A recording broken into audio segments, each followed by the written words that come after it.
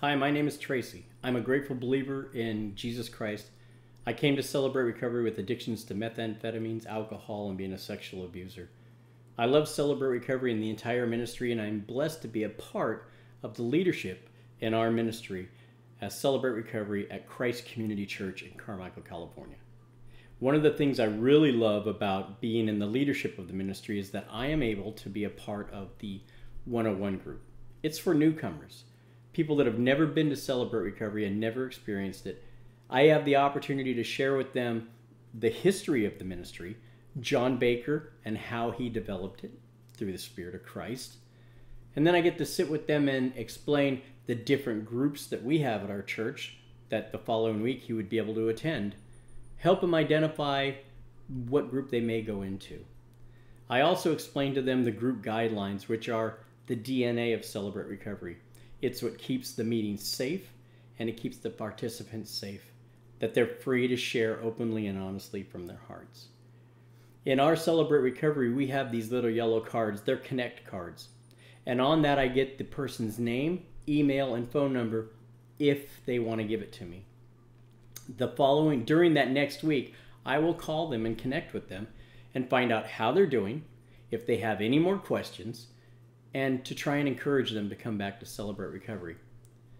Well, right before the outbreak happened and the lockdown came down, I was involved in a 101 group. I got a card from a young man. I gave him a call.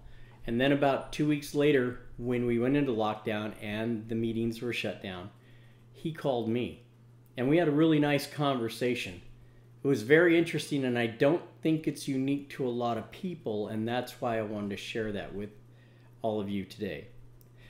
One of the guidelines in Celebrate Recovery that we hold strictly is anonymity and confidentiality, because that's what keeps it safe. So I'm not going to say this young man's name, and I'm not going to describe his actual hurts, habits, or hangups with all of you. But I wanted to portray it in a way, I wanted to let you know how it went down, so I asked a friend to join me during this time. I'm safe, I do not have the virus, and neither does he, and he can't get it either. How you doing today? Fine, hello. Yeah, it's good to have you here. It's good to be here. So this is my friend who is portraying the young man and the conversation that we had on the phone the following week after Celebrate Recovery was locked down. Hi, how are you doing tonight? I'm doing okay, I guess, but well, what's the matter?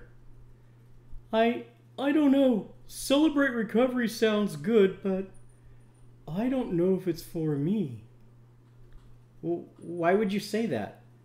Well, I don't have a drug or alcohol problem. I don't know. You don't know. Hold on. It's okay. So what is your hurt right now? I never feel good enough. I have really low self-esteem, and I'm afraid people that I like are gonna leave me. Well, that's really pretty common. Really? Yeah, that's what led me to Celebrate Recovery. I never felt good enough or that I fit in. I never felt like I was smart enough, and so I just tried to hide out in the shadows and disappear. And then I found a crowd of people that would accept me. Who were they? Well, they were not the right kind of people. They were the people that used drugs. Oh, now easy, let me finish. They were the kind of people that used drugs, and because of that, they didn't have any expectation of me, so I fit in. Oh. Yeah, but the fitting in led to me having a straight-up addiction to meth and to alcohol. Ew. Yeah, I know, ew. Well, what did you do? Well, first of all, I found the Lord, and through the Lord, he led me to Celebrate Recovery. And there I met a lot of other people who were just like me. Oh. So where did your insecurities come from? Well, I was paired up with a partner, and one day we went jogging, and that was cool. I like to run. Well, that's good. And then we hung out for a day in the hamper together. Yeah. And then we went and took a hot sauna bath with soap and everything. It was nice. Well, good for you. Yeah, and then we took the hot tumble sauna. Hot tumble sauna? Yeah, it's really dark. I'm not sure what happened. But I was all dried off when it was over. And then what happened? Well, then the door opened, the light came on, and he was gone. He was gone? Yeah. I never saw my partner again. Well, what happened? I don't know. I think the hot sauna ate him. Wow, the hot sauna ate him? That's what I'm thinking. Okay, so how did that lead to where you are right now? Well, I never felt like I belonged to anyone. That I was the outcast and no one wanted me around. So I started dusting the dressers and cleaning the blinds and doing things that I'm not really meant to do. I totally get that. You do? Yes, I do. Wow. See, you're not so different from a lot of people who feel like they're outcasts and they're a little different from everyone else. Really? Yeah. And because of some of those feelings, it has led many of us to do things that we wouldn't normally do. Things that were outside of our original plan that God had for us. Wow. So there is connection for you at Celebrate Recovery. I don't want you to stop giving up. And just because we're not meeting, we can still talk on the phone. Really? Yeah, really. You're going to be my friend? I'll be your friend. Thank you, Tracy. Well, you're welcome, Lefty. Oh. Should I say that introduction thing now? If you want to. Yeah. Okay, go ahead. Hi.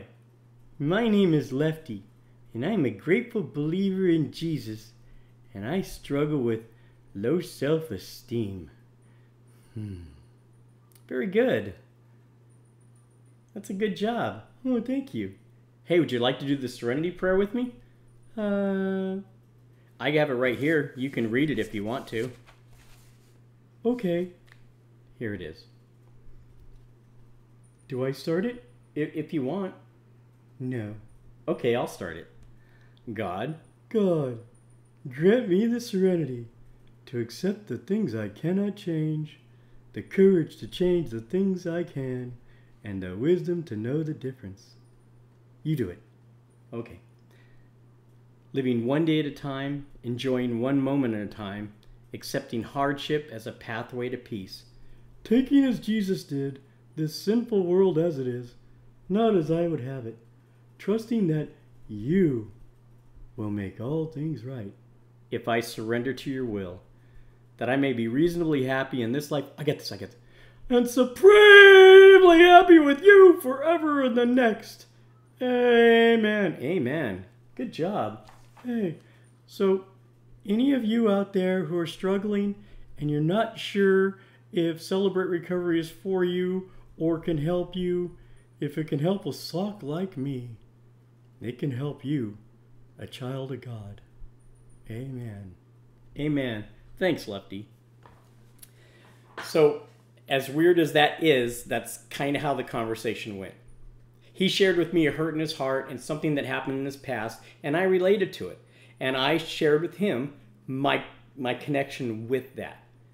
And that Celebrate Recovery worked for me in that. And it can work for you in that. And it can work for Lefty in that. Me. Okay, get back down. So, Celebrate Recovery is available for all people. And those of you that have been involved in Celebrate Recovery for a long time, you know that. You get it. So share that with other people. Let them know your hurt, where you came from, the struggle you had. Because it's not just about these really obvious things of perhaps addiction or raging anger. Sometimes it's the really deep inside hurt that needs to be addressed. And there is no sin and no pain in life that is so big that God can't take care of. And there's no hurt in your life or sin in your life so small that God doesn't care about. So let God know. Let another person know. Be blessed. Stay sheltered in Christ in this week 7. I'll see you again. My name is Tracy. God bless you.